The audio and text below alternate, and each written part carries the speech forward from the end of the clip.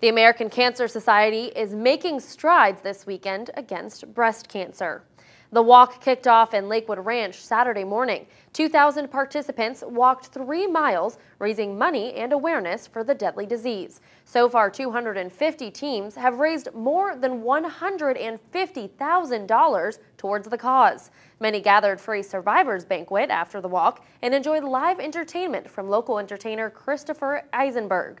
Tracy Newwall says she was walking to support her 86-year-old mother, who is a breast cancer survivor. It is a blessing to still have my mom and to know that so many other people have been given the opportunity to be saved.